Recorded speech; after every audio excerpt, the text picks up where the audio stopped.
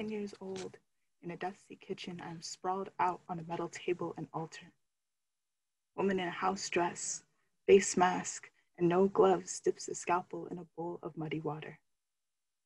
I asked my tante why we don't get a party for my circumcision like my brother did. She said we don't get a party. The celebration is our bodies. Once circumcised, we remove what stops us from pure. Once we cut out what may let an intruder in before marriage. The woman opens legs, pushes vaginal lips, carves and cuts away my clitoris. Auntie says, "It feel better now?" A sharp pain stabs me between my legs. The doctor pushes brown medicated gauze inside me. Don't you feel pure? They use the last of my upper body strength to move through the edge of the seat so my blood doesn't pool in the dark of the taxi cab on the ride home. Don't you feel free? I cry. I'm unable to move for days because I lose all the feeling in my legs. I don't know when the blood stops and the ointment starts. I don't know when pain pauses and healing begins, especially since they look like one another, especially as they seep into each other. Last year, CNN calls Auntie celebration female genital mutilation.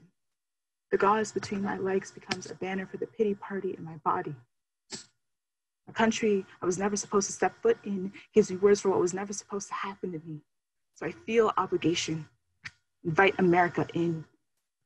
White reporters and saviors pour in by the dozens, breaking everything in sight. I ask, why are you ruined everything? They say, America. I ask, who are all of you? They say, America. They take photos and write thought pieces on this function. Say the music is too exotic. Say it reeks of blood.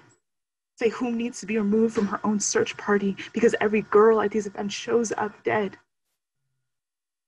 I'm confused. I'm still alive. I've just been pushed to the back corner and no one else sees me, so they call me ghost. I ask why. They say, America. I cut the lights. Stand on a coffee table. Shout, you thought finishing one of my sentences gave you the right to crowd the dance floor and block the entrance? Tearing this down will not keep me alive. I know this is far from a happy occasion. It was a surprise I never wanted. But the women before me brought me here, not because they died with me, but because they lived with me on after this. So I will still dance here. I will still raise a glass to myself. I will stay even after the music stops.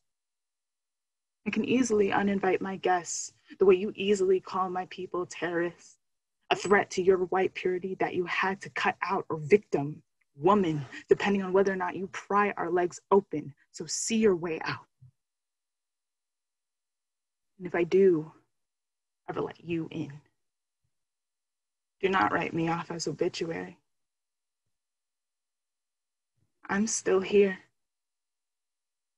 celebrating.